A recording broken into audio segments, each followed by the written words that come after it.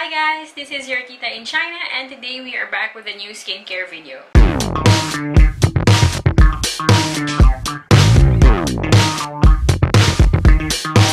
Today is another ingredient spotlight day and we are going to talk about controversial ingredients, fragrance as well as essential oils. We will talk about what fragrance is or what fragrance is in this context, what essential oils are, as well as why fragrance is being used in the industry and whether or not you really need to skip fragrance in your skincare routine, who needs it, who doesn't need it, and overall information about fragrance and essential oils and whether or not it is for you. If you're new here, welcome. My name is Emmeline and I am your tita in China. I come up with skincare related videos as well as living in China related videos. So if these are things that are interesting to you, don't forget to subscribe to the channel and hit the little bell notification so that you will know the next time I will upload a new video.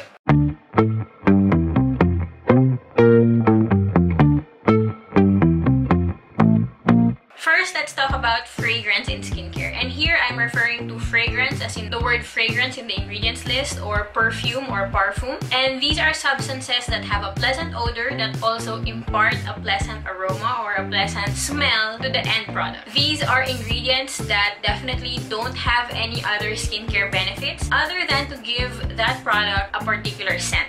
When you see the word fragrance, perfume, or parfum in the ingredients list of your skincare products, this is usually a blend of thousands or hundreds of chemical compounds that create a particular scent. Every cosmetic manufacturer, if they do use fragrance, would have their own blend that creates a unique scent for their skincare products.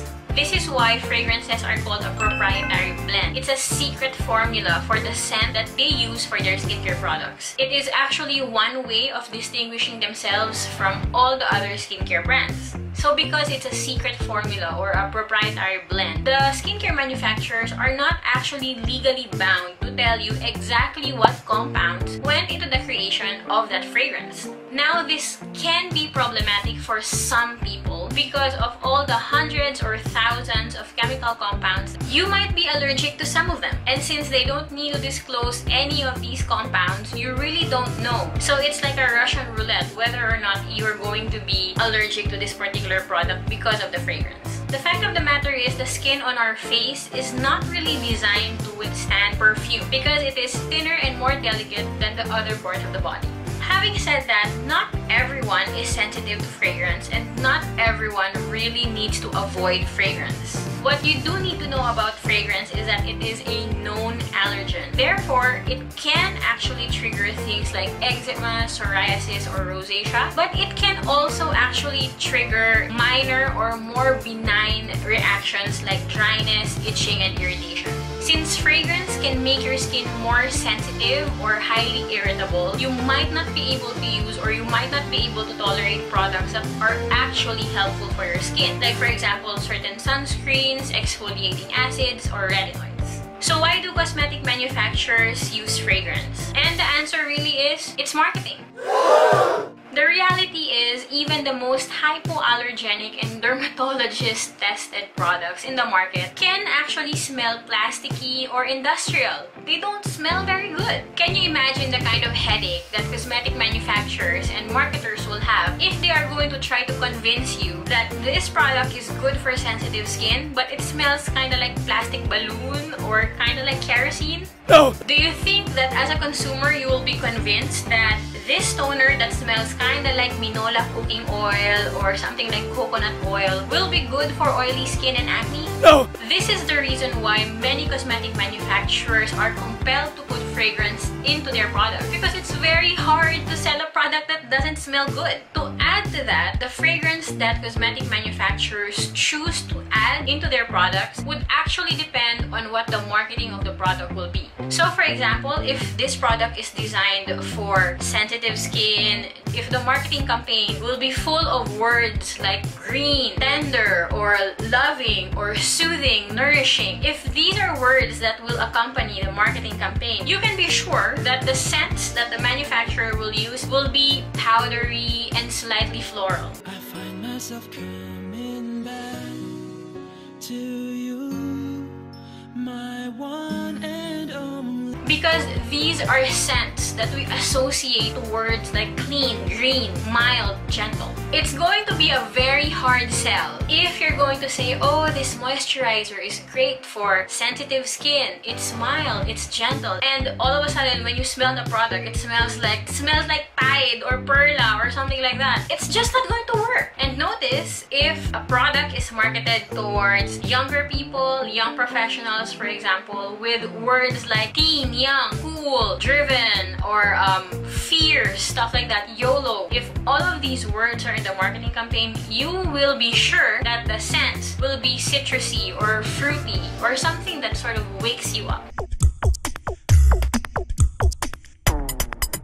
So fragrance is part of the marketing of the product. Another marketing reason for adding fragrance into skincare products is to appeal to your memory. Whether you're conscious of this or not, our memories are actually very important to us human beings. It's how we learn, it's how we become who we are. And there are fewer things that are more powerful than scent to evoke those memories.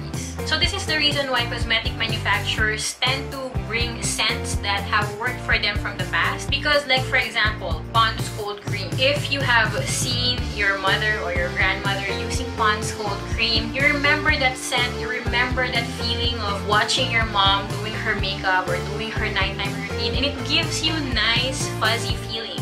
So you tend to gravitate to things that also smell that way. Not necessarily the same cold cream, the same brand, the same everything, but just things that smell the same can actually trigger those same fuzzy, warm memories that you associate so much with taking care of yourself. So one experience that I have related to this, when I was working for this company and they were about to release the line for a night moisturizer. So of course, coming from my background, you would think, oh, maybe something that's chamomile or lavender, because that's what we associate for nighttime. In our focus group, when we were doing the surveys and we were doing the testing, what came out is that Chinese people actually prefer this combination of herbal scents. It's almost like a manzanilla oil. It's this one here.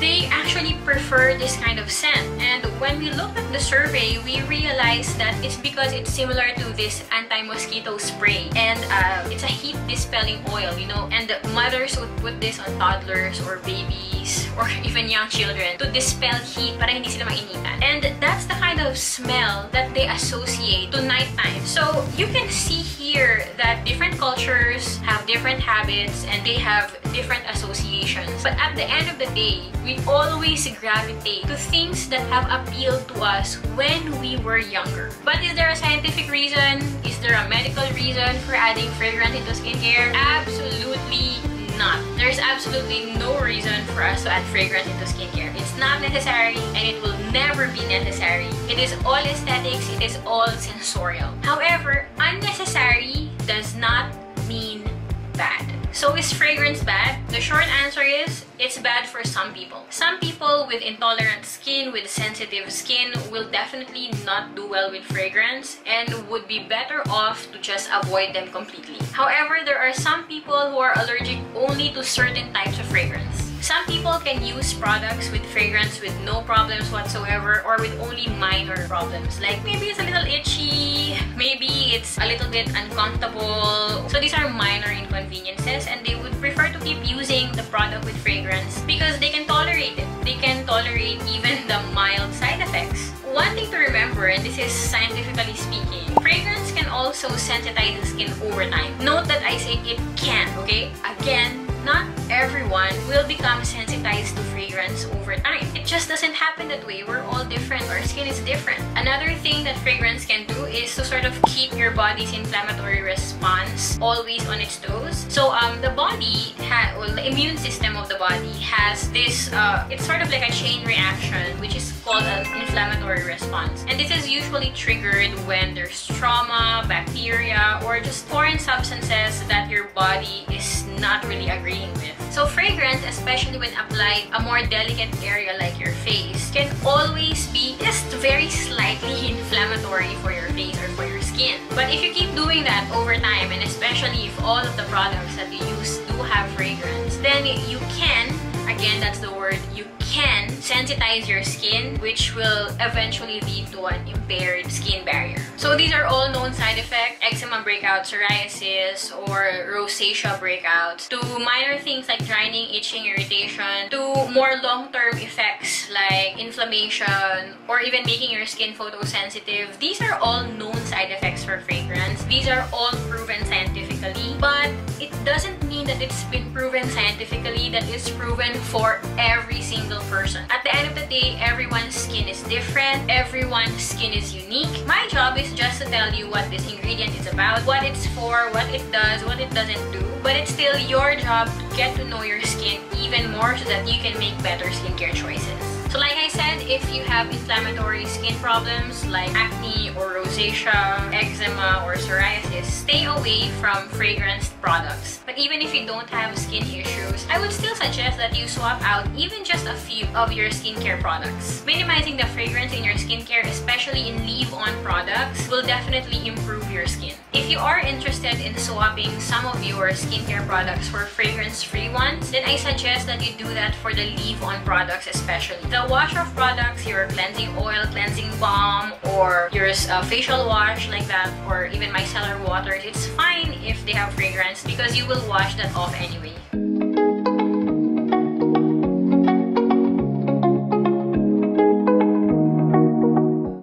On to essential oils in skincare, and now I'm talking about fragrant essential oils. This is where I'm going to be a lot more assertive in my recommendation because essential oils basically are used as fragrance in skincare. There are actually very few essential oils that have proven skincare benefits. Right on top of my head, I can think of tea tree oil and chamomile oil. These two have, well, tea tree has anti-acne properties and chamomile has anti-inflammatory properties. But if you think about it, why do you need to use tea tree oil? Why do you need to use chamomile oil if you want to take care of acne or if you want to reduce inflammation? There are other more scientifically proven skincare products or skincare ingredients like panthenol or niacinamide or allantoin, beta-glucan. There are a lot of these things that are proven to be helpful for the skin. Salicylic acid, benzoyl peroxide, and they don't have the same irritating effects of essential oil. The risks of using essential oils, the irritancy that you can get from essential oils, really outweigh all of the skincare benefits. And the skincare benefits that they offer aren't even unique. There are a lot of other ingredients that offer the same thing. What science tells us is that essential oils are allergenic, and that essential oils are allergenic to a lot of people, if not most people. This is especially true for citrus oils like grapefruit and lemon,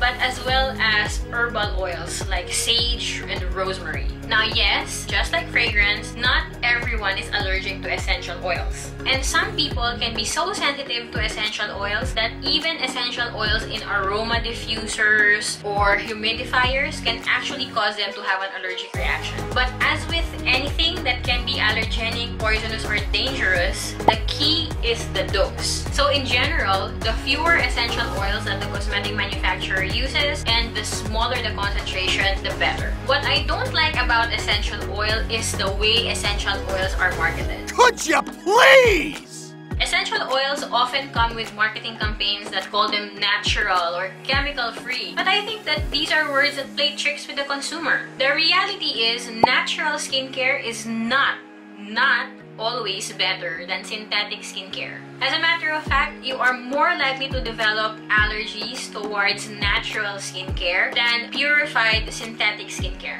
So saying chemical-free is a bit of a cop-out because, I mean, of all the things that you can use in your marketing campaign, why chemical-free when everything is a chemical? Even water is a chemical.